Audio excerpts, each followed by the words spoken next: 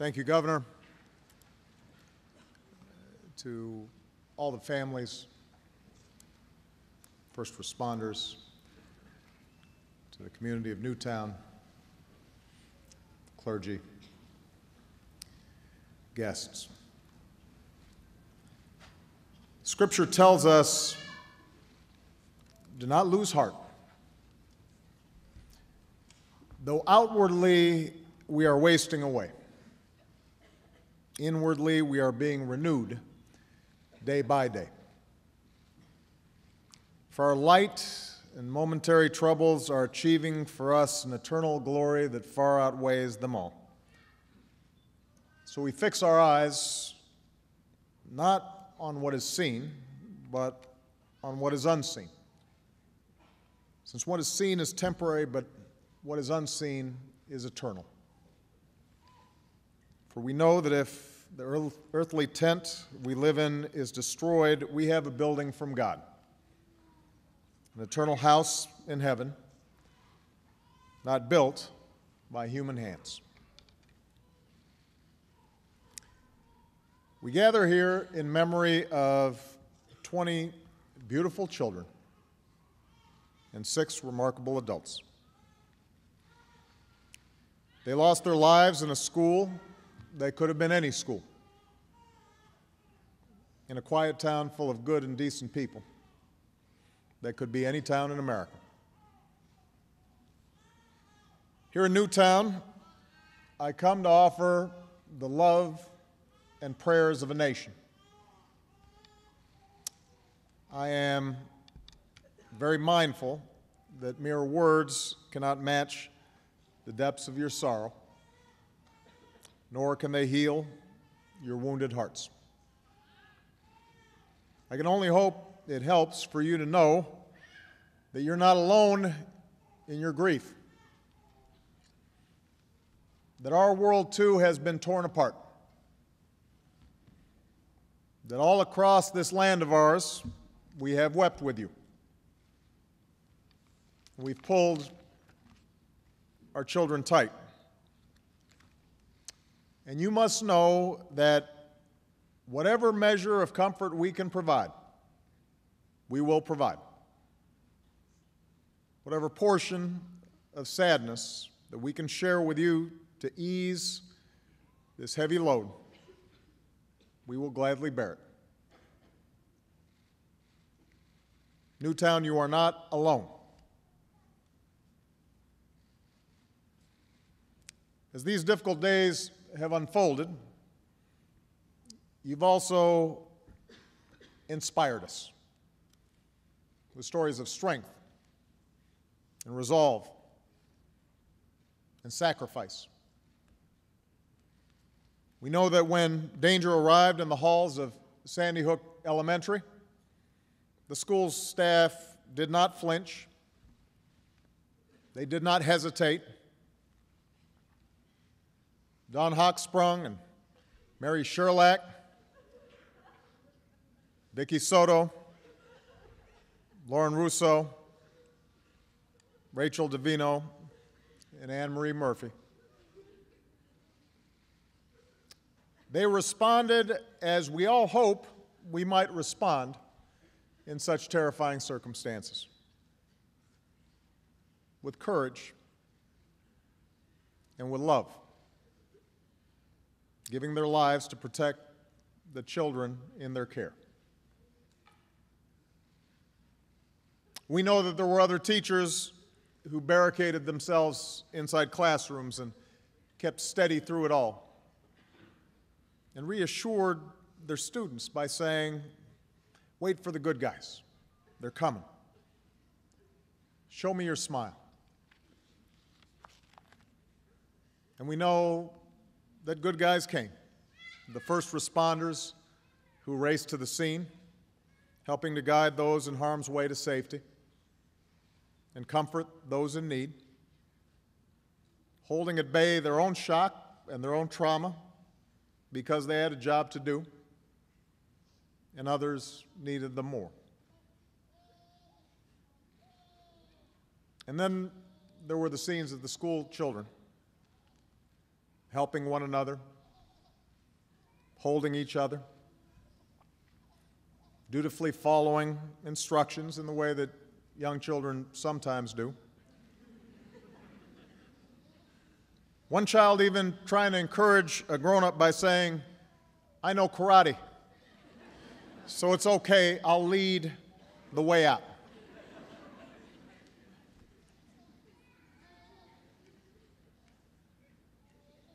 As a community, you've inspired us, Newtown. In the face of indescribable violence, in the face of unconscionable evil, you've looked out for each other, and you've cared for one another, and you've loved one another. This is how Newtown will be remembered. And with time and God's grace, that love will see you through. But we as a nation, we are left with some hard questions. You know, someone once described the joy and anxiety of parenthood as the equivalent of having your heart outside of your body all the time, walking around. With their very first cry, this most precious, vital part of ourselves, our child, is suddenly exposed to the world, to possible mishap or malice. And every parent knows there's nothing we will not do to shield our children from harm. And yet we also know that with that child's very first step, and each step after that, they're separating from us. That we can't always be there for them. They'll suffer sickness and setbacks and broken hearts and disappointments. And we learn that our most important job is to give them what they need to become self-reliant and capable and resilient, ready to face the world without fear. And we know we can't do this by ourselves. It comes as a shock at a certain point where you realize no matter how much you love these kids, you can't do it by yourself. That this job of keeping our children safe and teaching them well is something we can only do together, with the help of friends and neighbors, the help of a community, and the help of a nation. And in that way, we come to realize that we bear a responsibility for every child, because we're counting on everybody else to help look after ours. That we're all parents, that they're all our children. This is our first task, caring for our children. It's our first job. If we don't get that right, we don't get anything right. That's how, as a society, we will be judged. And by that measure, can we truly say, as a nation, that we're meeting our obligations? Can we honestly say that we're doing enough to keep our children, all of them, safe from harm? Can we claim as a nation that we're all together there, letting them know that they're loved and teaching them to love in return? Can we say that we're truly doing enough to give all the children of this country the chance they deserve to live out their lives in happiness and with purpose? I've been reflecting on this the last few days, and if we're honest with ourselves, the answer is no. We're not doing enough, and we will have to change. Since I've been president, this is the fourth time we have come together to comfort a grieving community torn apart by mass shooting. Fourth time we've hugged survivors. The fourth time we've consoled the families of victims. And in between, there have been an endless series of deadly shootings across the country, almost daily reports of victims, many of them children, in small towns and in big cities all across America. Victims whose, much of the time, their only fault was being in the wrong place at the wrong time. We can't tolerate this anymore. These tragedies must end. And to end them, we must change. We will be told that the causes of such violence are complex, and that is true. No single law, no set of laws can eliminate evil from the world or prevent every senseless act of violence in our society. But that can't be an excuse for inaction. Surely we can do better than this. If there's even one step we can take to save another child, or another parent, or another town from the grief that's visited Tucson and Aurora and Oak Creek and Newtown, and communities from Columbine to Blacksburg before that, then surely we have an obligation to try. In the coming weeks, I'll use whatever power this office holds to engage my fellow citizens, from law enforcement to mental health professionals to parents and educators, in an effort aimed at preventing more tragedies like this. Because what choice do we have? We can't accept events like this as routine. Are we really prepared to say that we're powerless in the face of such carnage? That the politics are too hard?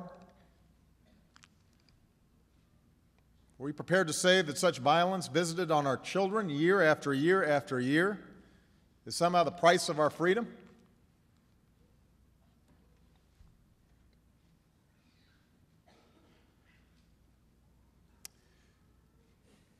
You know, all the world's religions, so many of them represented here today, start with a simple question. Why are we here? What gives our life meaning? What gives our acts purpose? We know our time on this earth is fleeting. We know that we will each have our share of pleasure and pain, that even after we chase after some earthly goal, whether it's wealth or power or fame or just simple comfort, we will in some fashion fall short of what we had hoped. We know that no matter how good our intentions, we'll all stumble sometimes in some way.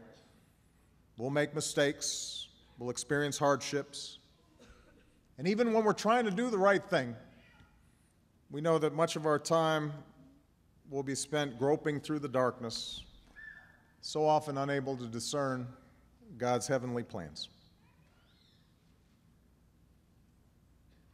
There's only one thing we can be sure of,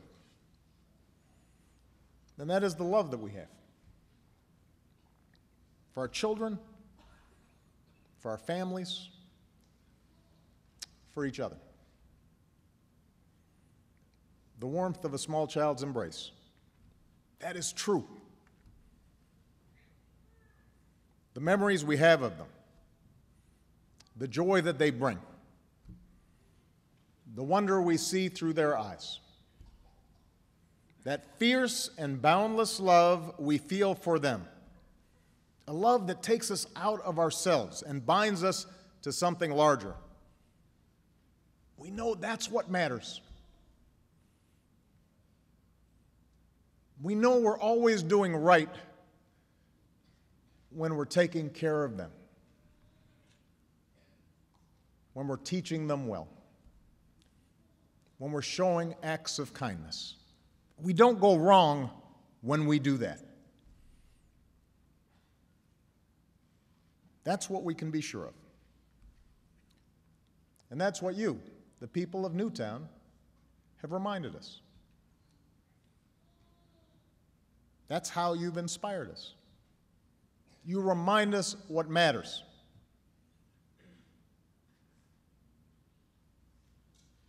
And that's what should drive us forward in everything we do, for as long as God sees fit to keep us on this earth. Let the little children come to me, Jesus said, and do not hinder them, for to such belongs the kingdom of heaven. Charlotte, Daniel, Olivia, Josephine, Anna, Dylan, Madeline, Catherine, Chase, Jesse, James, Grace,